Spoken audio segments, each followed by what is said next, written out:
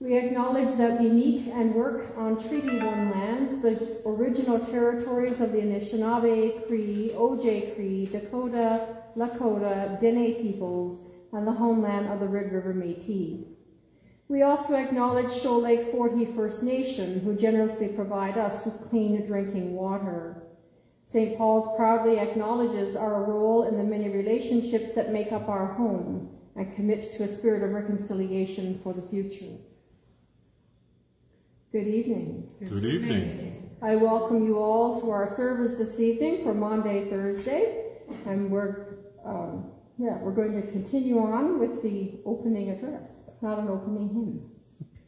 This is the day that Christ, the Lamb of God, gave himself into the hands of those who would slay him. This is the day that Christ gathered with his disciples in the upper room. This is the day that Christ took a towel and washed the disciples' feet, giving us an example that we should do to others as he has done for us. This is the day that Christ our God gave us this holy feast, that we will eat this bread and drink this cup, may here proclaim his holy sacrifice, and be partakers of his resurrection, and at the last day may reign with him in heaven. And we'll join in singing Those Who See Light.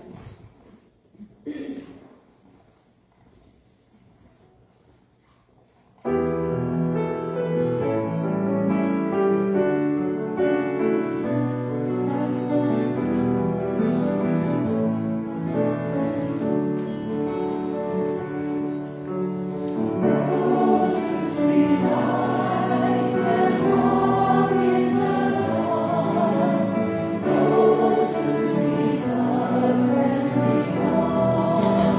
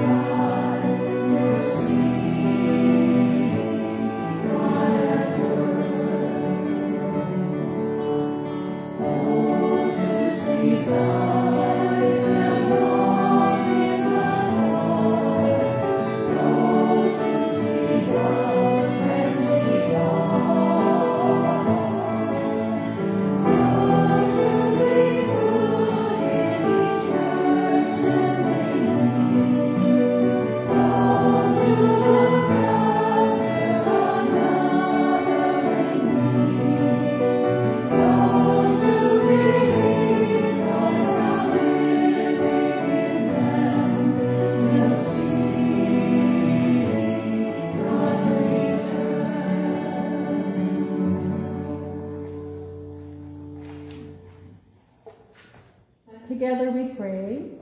O God, your Son, Jesus Christ, has left to us this meal of bread and wine in which we share his body and his blood. May we who celebrate this sign of his great love show in our lives the fruits of his redemption. Through Jesus Christ our Lord, who lives and reigns with you and the Holy Spirit, one God, now and forever. Amen. Please be seated for the proclamation of the word.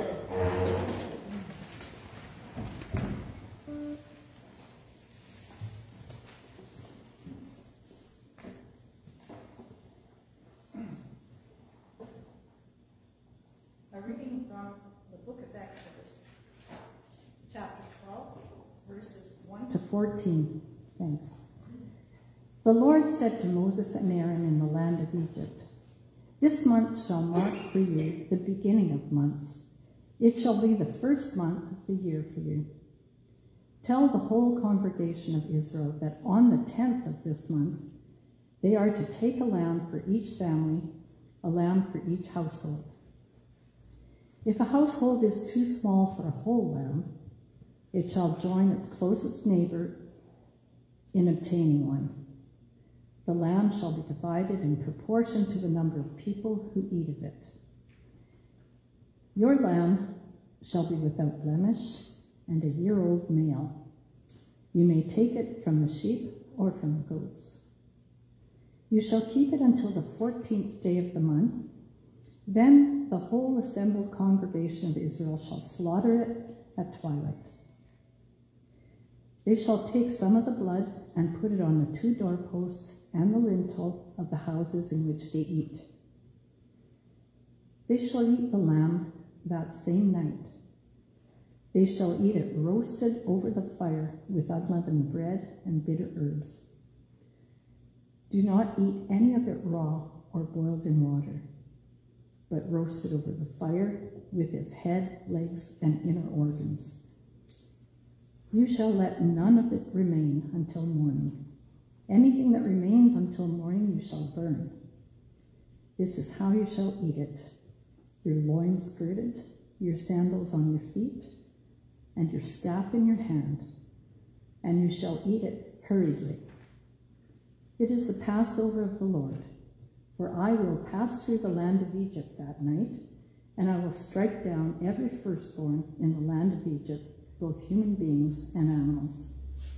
On all the gods of Egypt I will execute judgments. I am the Lord. The blood shall be a sign for you on the houses where you live. When I see the blood, I will pass over you, and no plague shall destroy you when I strike the land of Egypt. This day shall be a day of remembrance for you. You shall celebrate it as a festival to the Lord. Throughout your generations you shall observe it as a perpetual ordinance." Listen for the word of God coming to us in Scripture. Our hearts and minds are open.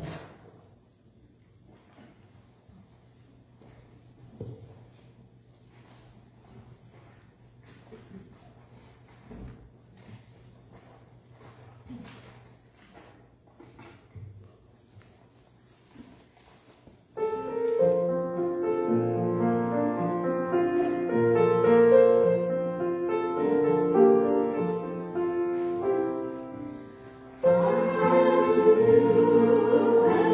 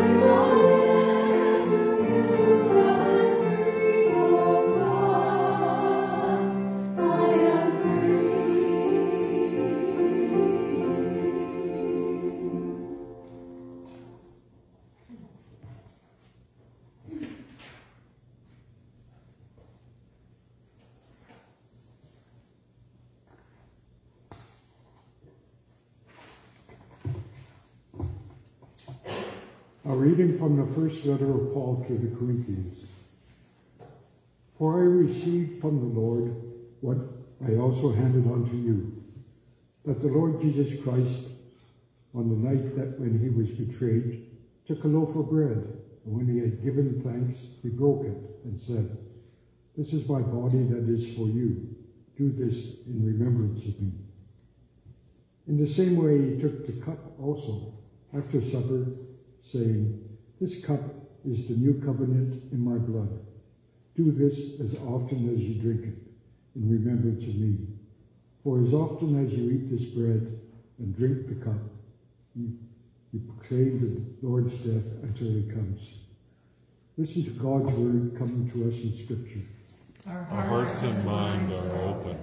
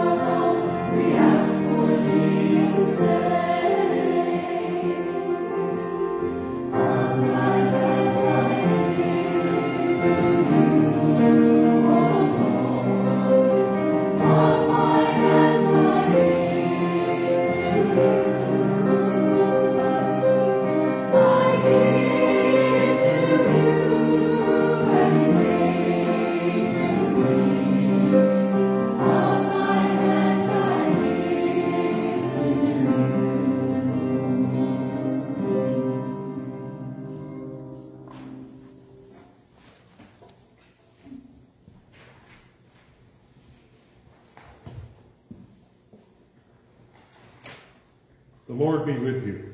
And also with you. The Holy Gospel of our Lord Jesus Christ, according to John. Glory to you, Lord Jesus Christ. Now, before the festival of the Passover, Jesus knew that his hour had come to depart from this world and go to the Father. Having loved his own who were in the world, he loved them to the end. The devil had already put it into the heart of Judas, son of Simon Iscariot, to betray him. And during supper, Jesus, knowing that the Father had given all things into his hands, and that he had come from God and was going to God, got up from the table, took off his outer robe, and tied a towel around himself. Then he poured water into a basin, and began to wash the disciples' feet, and to wipe them with a towel that was tied around him. He came to Simon Peter, who said to him, "Lord, are you going to wash my feet?" And Jesus answered, "You do not know what I'm doing, but later you will understand." Peter said to him, "You will never wash my feet." Jesus answered, "Unless I wash you, you have no share with me." Simon Peter said to him, "Lord, not only my feet, but also my hands and my head. And Jesus said to him, one who is bathed does not need to wash except for the feet, but is entirely clean. And you are clean, though not all of you. For he knew who was to betray him. For this reason he said, not all of you are clean. After he had washed their feet, had put on his robe, and had returned to the table, he said to them, do you know what I have done to you? You call me teacher and Lord, and you are right, for that is what I am. So if I, your Lord and teacher, have washed your feet, you also ought to wash one another's feet. For I have set you an example, that you should also do as I have done to you. Very truly I tell you, servants are not greater than their master, nor are messengers greater than the one who sent them. If you know these things, you are blessed if you do them. When Judas had gone out, Jesus said, now the Son of Man has been glorified, and God has been glorified in him.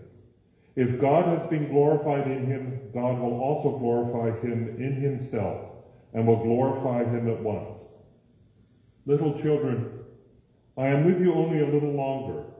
You will look for me, and as I said to the Jews, so I now say to you, where I am going, you cannot come. I give you a new commandment, that you love one another. Just as I have loved you, you also should love one another. By this, everyone will know that you are my disciples, if you have love for one another. The Gospel of Christ. Praise to you, Lord Jesus Christ.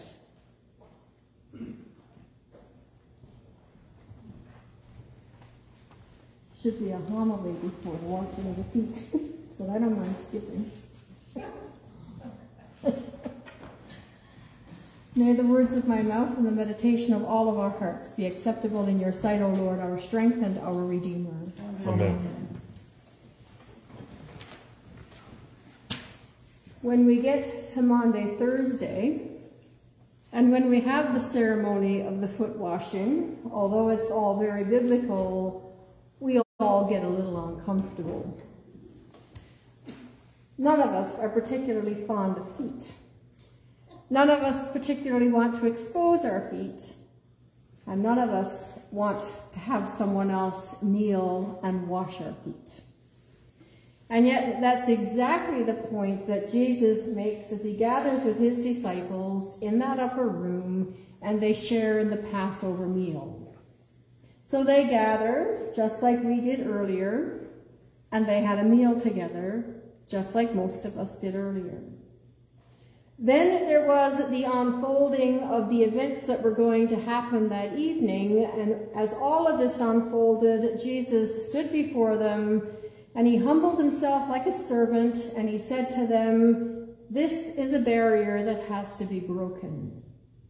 One is not better than the other. And when we serve one another, we are a servant church. And when we are a servant church, we are humble. And when we are humble, we will do the humblest of things for each other.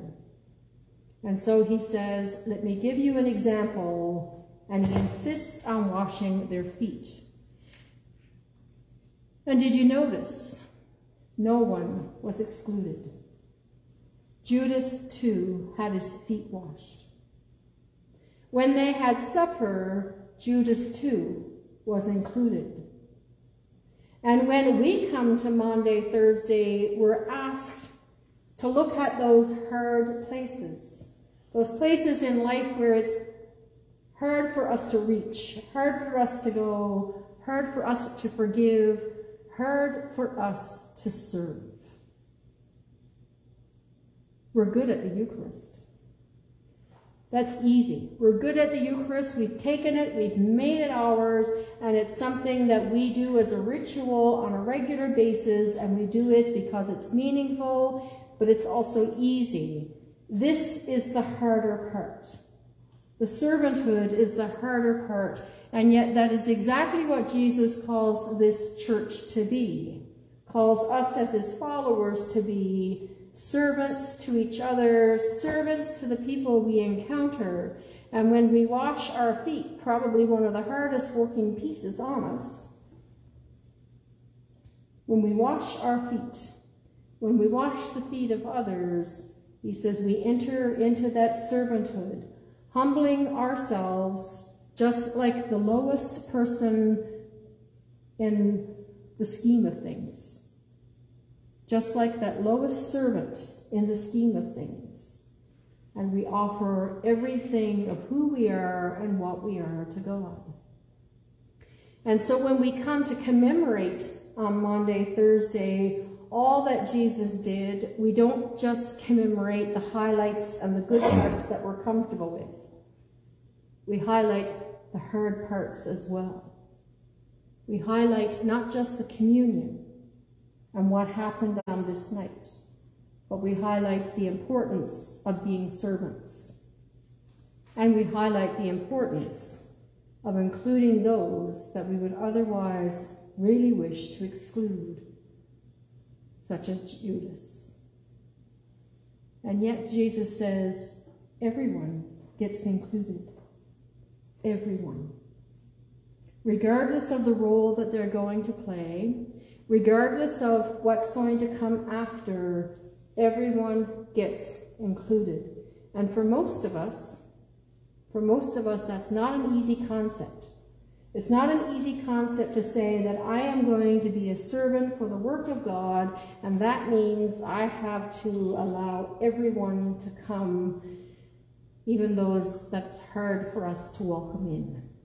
And yet that's exactly what Judas shows us in the example that he gives in the role that he has to play. And more importantly, it's the role that Jesus shows us that we are called to. The inclusion of all, the barriers come down, the master becomes the servant, betrayal happens, crucifixion comes, death. And without any of it, there could be no resurrection and no Easter Sunday. So when we consider the words that we just heard from the gospel reading, when we consider the ritual that is going to follow in a few short minutes, we're asked to consider from ourselves, are we giving our all to Jesus? Our servanthood, our humility, our willingness to humble ourselves to receive the foot washing so that it can be given so that we too take on the mantle that Christ gives to us, the mantle of servanthood, so that we take ourselves from here and we go out to bring that good news wherever our feet take us, with whoever we encounter, to take that good news to those that are waiting for us. And the people that we encounter on a regular basis, or a sporadic basis, or a once-in-a-lifetime basis. It's the servanthood that the church is called to, but it is the one we often forget. It is the humbling of ourselves that we're called to express. And sometimes it's hard to allow that to happen. And yet on this night, on this very night, that is exactly what Jesus did. And it is what he calls us to do and to be. Fellow servants of our Lord Jesus Christ, on the night before his death, Jesus set an example for his disciples by washing their feet, an act of humble service. He taught that strength and growth in the life of the kingdom of God came not by power, authority, or even miracle, but by lowly service. Therefore, I invite you, who share in the royal priesthood of Christ, to come forward, that I may recall whose servant I am by following the example of the Master. But come remembering his admonition, that what will be done for you is also to be done by you to others. For a servant is not greater than the master, nor is the one who sent greater than the one who sent him. If you know these things, blessed are you if you do them.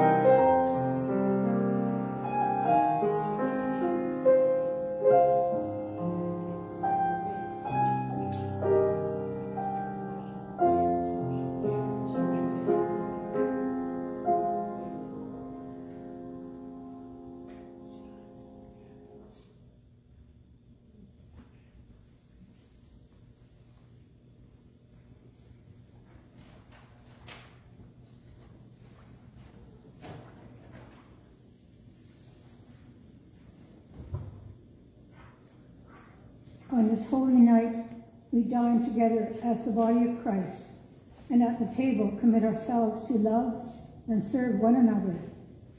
On this holy night, then, let us pray for the church and all humankind.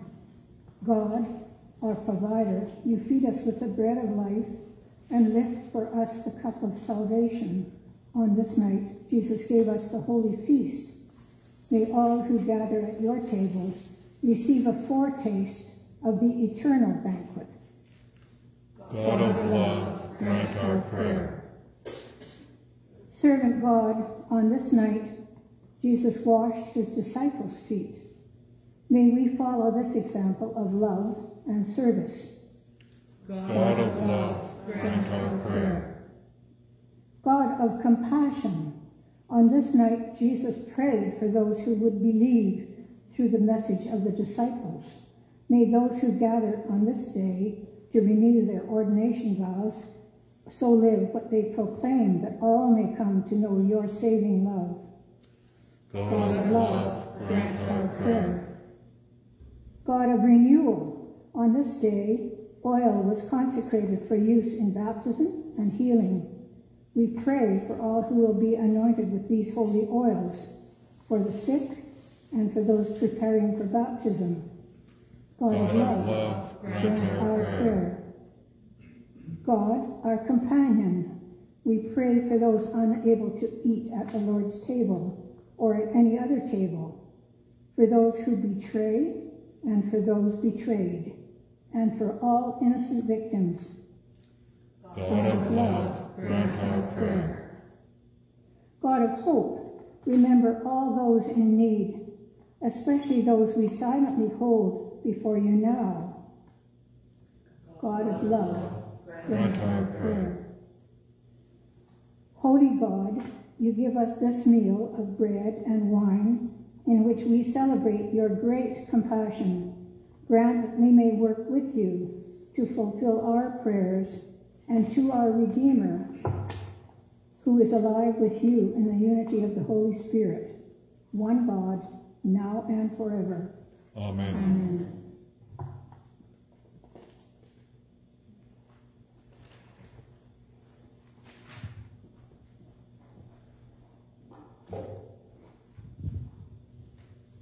The peace of the Lord be always with you. And also with you.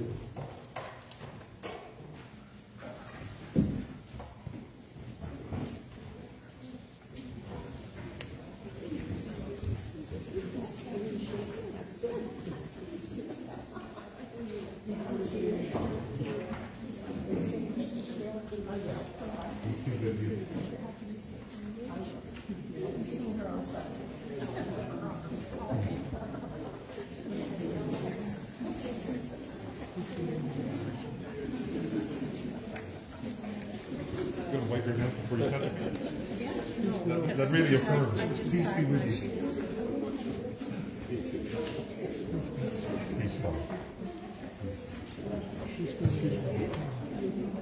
Okay. Peace, Daddy.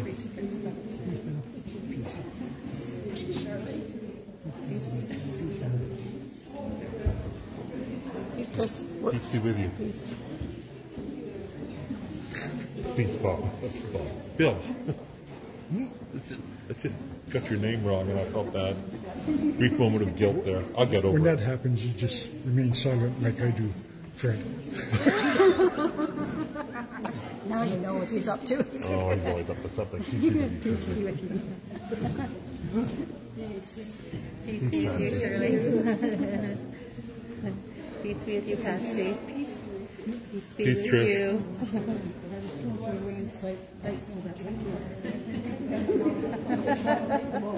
Peace, everybody.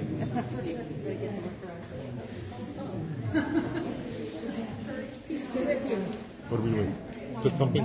Hugging? How about a hug? Peace be with you. Peace. Yeah. We're going to join in singing our offertory hymn, Bread You Have Given Us.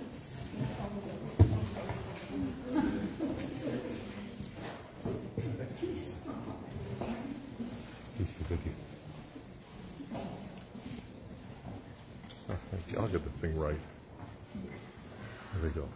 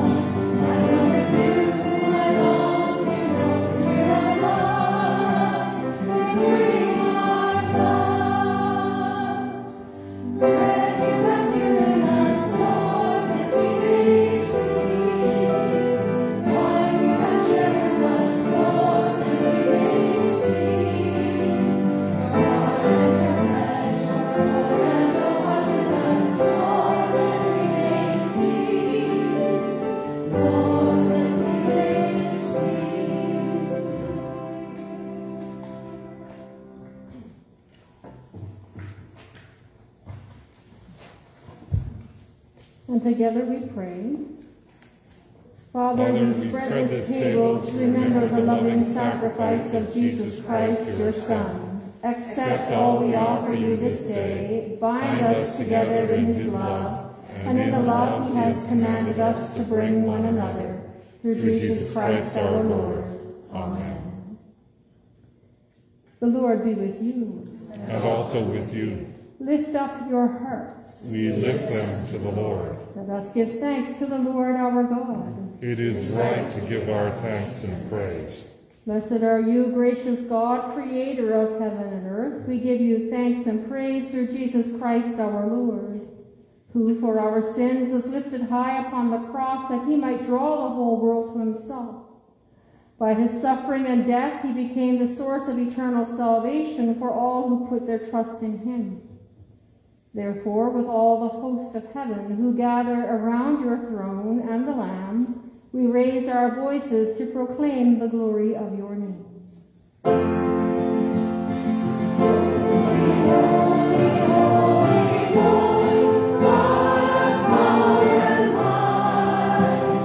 Heaven and earth of your glory are full. Hosanna.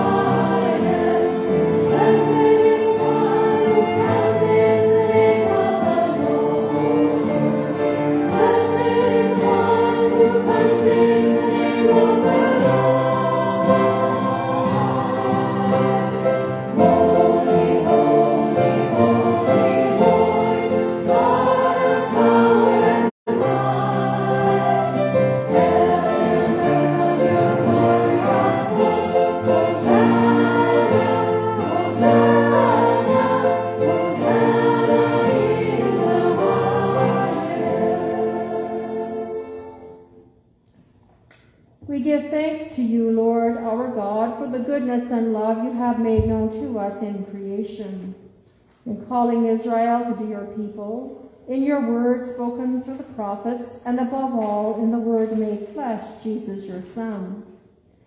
For in these last days you sent him to be incarnate from the woman Mary, to be the Savior and Redeemer of the world. In him you have delivered us from evil and made us worthy to stand before you. In him you have brought us out of error into truth, out of sin into righteousness, out of death into life.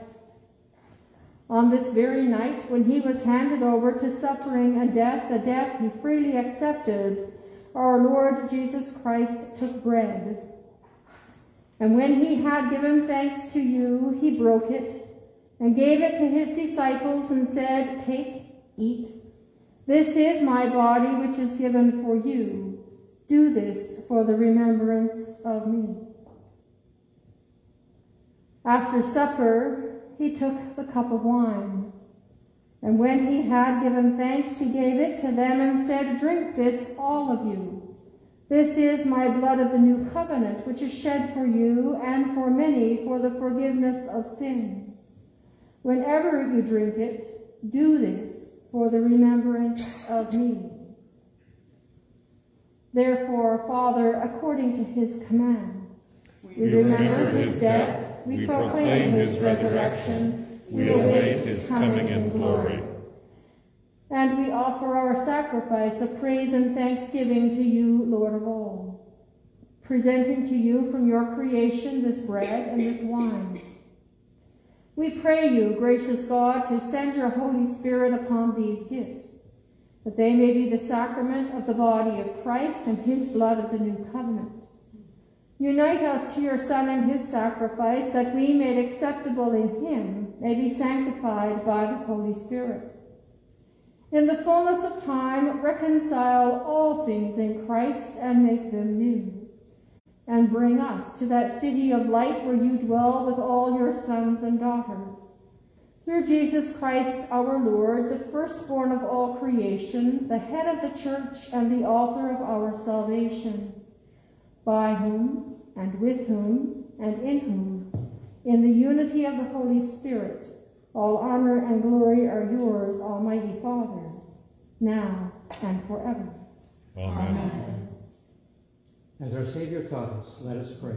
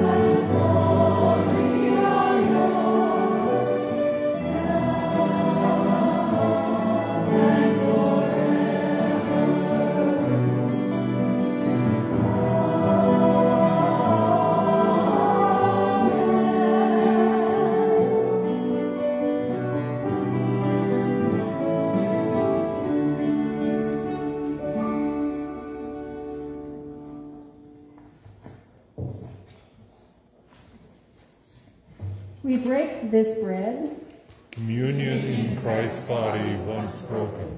that your church be the wheat which bears its fruit in dying. If we have died with him, we shall live with him. If we hold firm, we shall reign with him. These are the gifts of God for the people of God. Thanks be to God.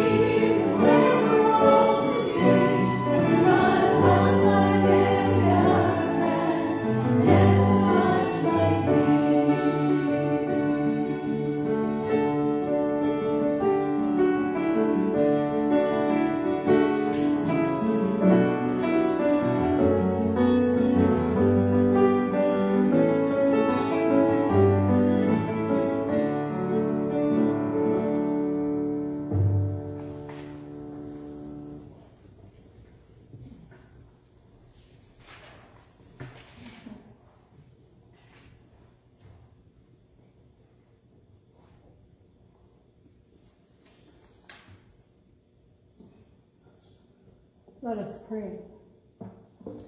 Holy God, source of all love, on the night of his betrayal, Jesus gave his disciples a new commandment, to love one another as he loved them.